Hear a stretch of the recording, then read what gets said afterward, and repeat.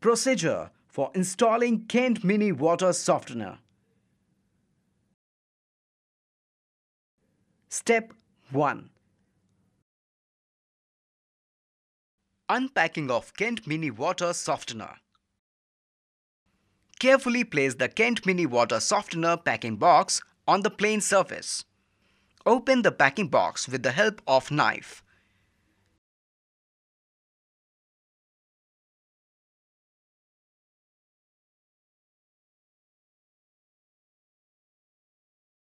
Take out regeneration salt packet from the packing box. Remove the thermocol packing. Take out Kent Mini Water Softener from the packing box.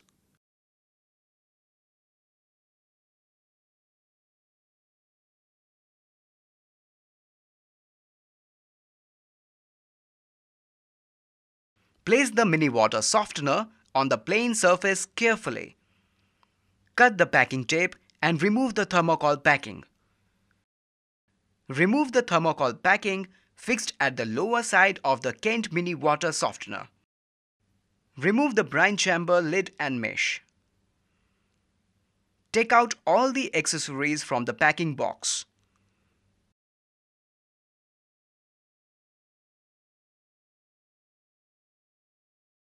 Open the packing box of regeneration salt.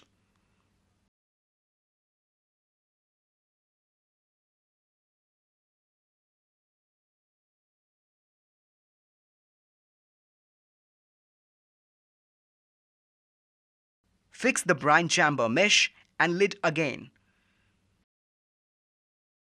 Remove the polythene cover from the Kent Mini Water Softener.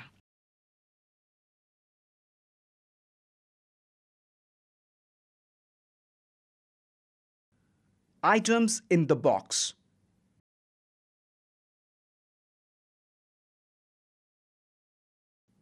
Kent Mini Water Softener 1. Fitting for geyser and dishwasher 1 each. Food grade white pipe 3 by 8 inches 5 meters. Salt pouch for regeneration 5. Screws and plastic inserts 4 each. 3-way connector 1. SS ball valves 1. Instruction manual 1. Drilling sticker 1.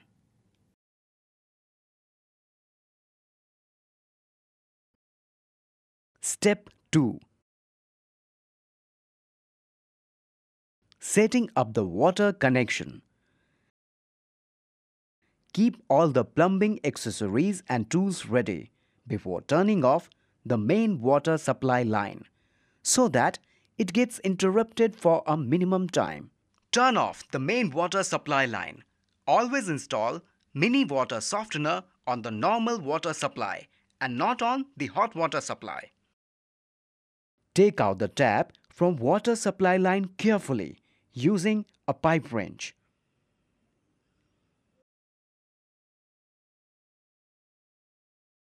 This is a 3-way connector with an external thread.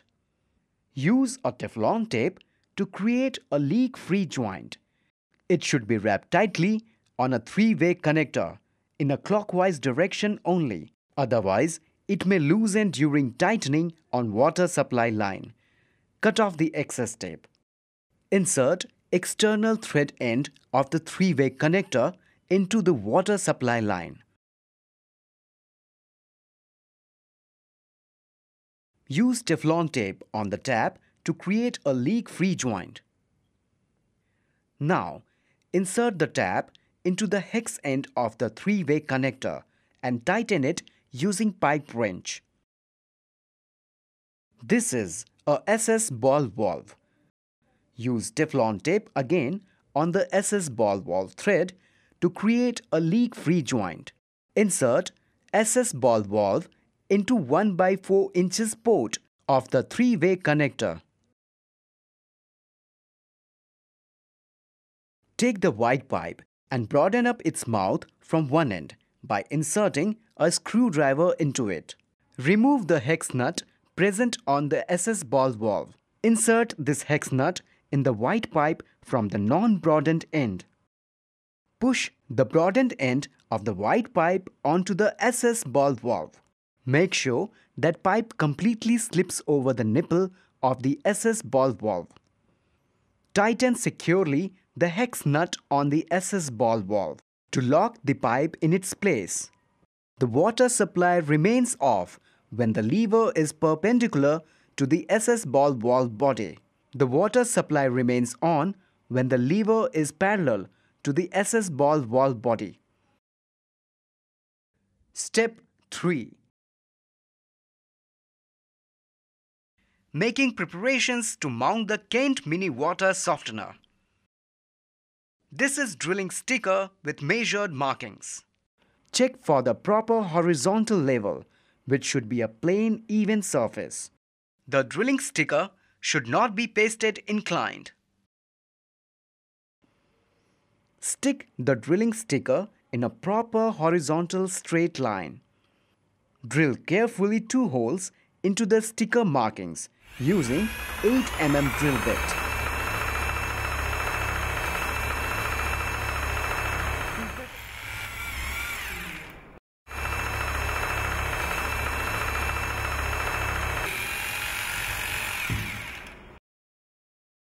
Drill holes to such a depth that the plastic inserts could go completely inside the hole.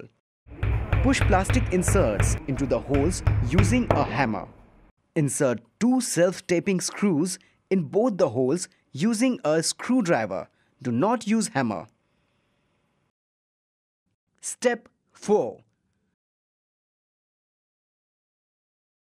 Installing the Kent Mini Water Softener. Hang the mini water softener on the surface using slotted holes present on the back side.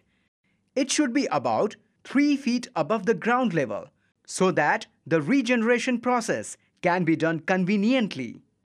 Measure the distance between tap and the inlet of Kent Mini Water Softener. Cut the extra length of pipe. Fix the free end of the white pipe into the bottom of inlet T-ball valve. It is water inlet of the mini water softener.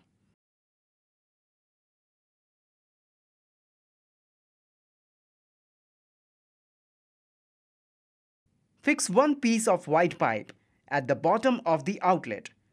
T-ball valve fixed on the right side to drain out dirty water at the time of regeneration.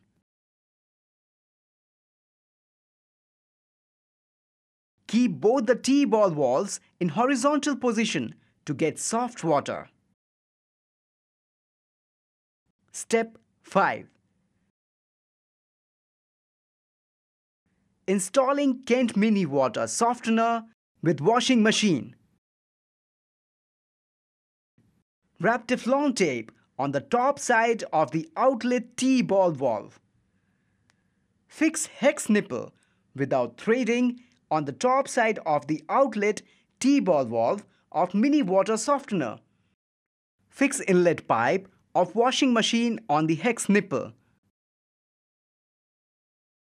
Remove the salt chamber lid. Open the packet of regeneration salt. Put it into the brine chamber mesh and fill it with water.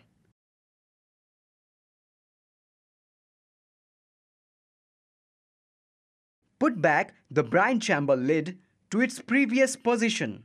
The salt takes about an hour to dissolve, so always keep brine solution ready for next generation process. Step 6. Installing Kent Mini Water Softener with geyser.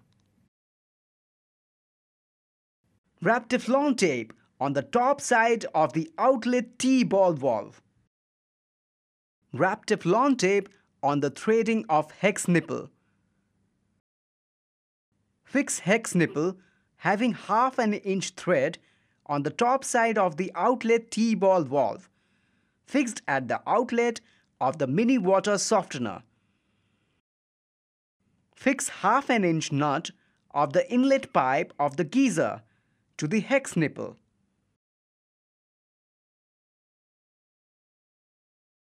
Remove the salt chamber lid.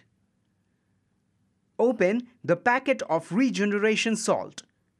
Put it into the brine chamber mesh and fill it with water.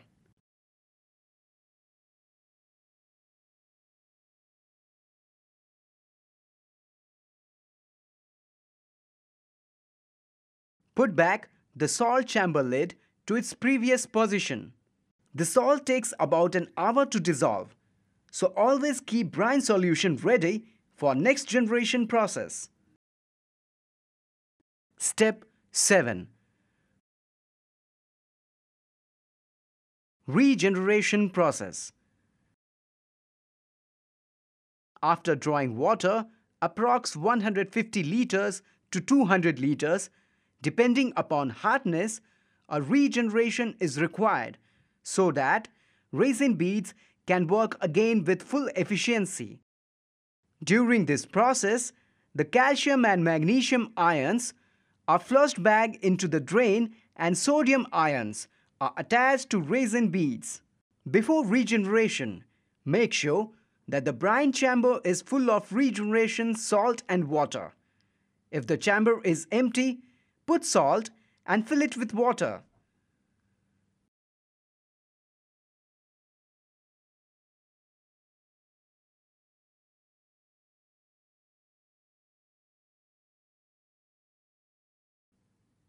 Put back the salt chamber lid to its previous position. Wait for an hour so that the salt gets dissolved in water. Rotate inlet T-ball valve and outlet T-ball valve in anti-clockwise direction so that the position of both the valves becomes vertical as inlet T-ball valve downwards, outlet T-ball valve upwards. Wait for 15 minutes. During first 4 to 5 minutes, the brine solution will start flowing towards the resin housing and the salt chamber will become empty. Due to the brine solution pressure, water from the resin chamber will pass through the pipe fixed on the lower side of the outlet T-ball valve. During the next 10 minutes, the brine solution will react with the resin. Now rotate the inlet T-ball valve in a horizontal position. Let the water pass through the resin for 4 to 5 minutes so that all the dirty water having calcium and magnesium goes into the drain. In the end, rotate the right side of outlet T-ball valve in the horizontal position. Now the Kent Mini Water Softener is ready for use. Now the next generation, put 1 packet of regeneration salt in the brine chamber and fill it with water. Now put back the salt chamber lid to its previous position.